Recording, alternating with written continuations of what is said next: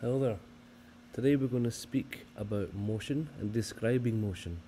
So I'll introduce vectors and scalars, we'll understand position, learn the difference between distance and displacement, and we'll have some practice questions along the way. So first of all, vectors and scalars. Two different things. A vector is anything that has a size and direction. It has a magnitude and direction. Scalar has size only, magnitude only. So for example, time is a scalar because time is a number. 5 seconds, 10 seconds, 15 seconds. There is no direction. You do not say 5 seconds up or 5 seconds left. No, just 5 seconds.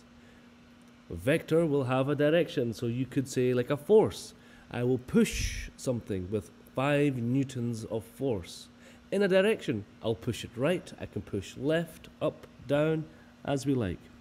So in class we went through the differences. We have distance and displacement, speed and velocity, and then other ones like mass, time, energy. There's a few more like power and so forth, but we don't need to know too many. For vectors we had acceleration, force, momentum. We aren't studying this yet, but we did study these four, and we did study these four. So distance means I have 5 meters, I traveled 5 meters only. Displacement, I have to have a direction. Where did I go for those 5 meters? That's vectors and scalars. There are some key vocabulary that we used. We had origin, position, motion, frame of reference, distance and displacement. Kind of mentioned these two already now. So let's get on with the other main words. So, distance and displacement, as I said, distance, total length traveled. Scalar, size only. Displacement, direct length from start to finish. Vector, it has magnitude, size, and direction. Okay, so there it is all unblanked. The unit for both is the same. Both of the units are meters. Here's another way of seeing it. You can see that a distance, for example, is the path that I traveled. But in this case, the displacement is the direct line from start to finish. So I do not care about the whole path I traveled. That is not my displacement. That is my distance. The displacement is the final minus initial. Keep that in mind. We'll talk more about that later on. So motion itself is a change in position. Change in where you were with respect to a fixed point. So if we have a graph 0, 0, like I had a graph, in the middle is 0, 0, that would be the fixed point, the starting point. From there, we can move. We call this a frame of reference. These words are not too important for us. It's mostly the calculations and things that you will be asked to do. So if you wanted to describe the motion, you will need to know the position, where it is, and the time, how long it took to do this thing. So, starting with position. As I mentioned, it's how far away from the origin you will be with the direction, which means it'll be a vector. It has a magnitude and direction. We will use x for the position. The unit is meters as well. So, here's an example. This is A at 4. Remember, we normally start from 0. To find the position, we just see how far away he is. We can see that he is 1, 2, 3, 4. He is 4 meters away. So I can say positive 4, because this side will be plus, this side is minus, as you can see. Or you can say 4 meters to the right. Both are fine. Similarly, starting from 0, looking at this position here, we can say A is minus 3 meters. Or 3 meters left. Do not say minus 3 meters left. That doesn't make sense. Either say this or say this part here. Okay, final one. You look at A, you can see that he is on the 0 position, so it's 0. Nothing else there. Another example here from this one, A, 5 meters up, or positive 5, 4 meters down, negative 4, as you can see, and this again is 0. So this is what position is, how far away you are from the origin. That takes us on to distance and displacement. Starting with distance. If I started at A, then I moved to B, what was the distance that I traveled? Well, you can see that I traveled a total of 3 meters between 1 and 4. That was 3 meters I traveled. That's my distance. If I wanted to mention displacement, just for fun, displacement, I would say the same, 3 meters to the right. I add a direction. So another example that we did was the same thing here. I went from here to here. You can count. You can do final minus initial. We're going to get to that later. But otherwise, if you see this, you can just count from here. 1, 2, 3, 4, 5. I counted 5 meters to the left. Distance will be 5 meters. Displacement will be 5 meters to the left. And we did many, many more examples of this. I'm not going to go through them all with you. We did them in class. You can try them yourself. So, displacement, we can say, is the change in position. I already know what the position is. I know I moved from A to B. That's 2 different positions. I can say the change in position.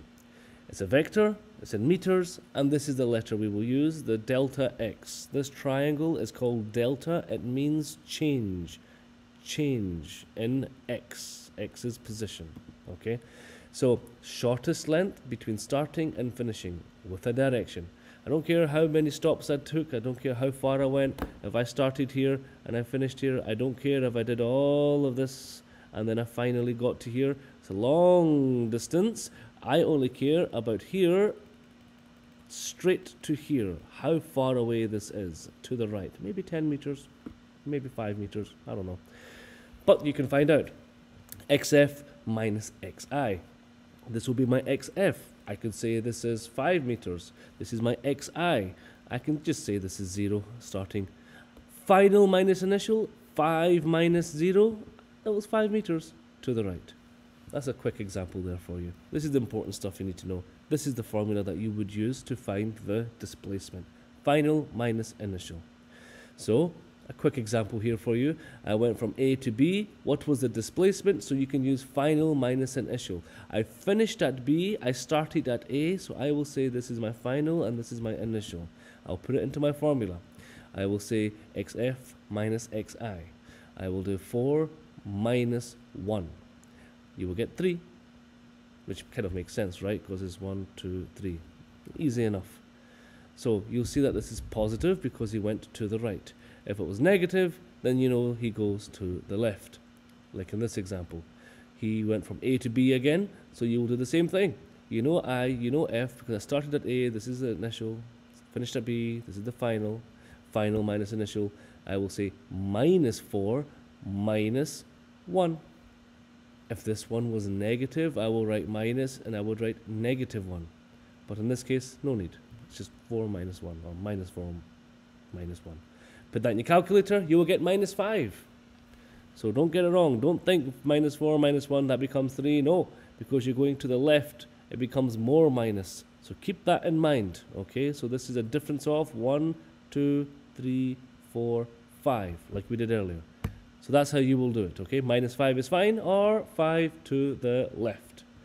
And we did way more examples. Went from A to B to C, A, B, C, back to A, all these things.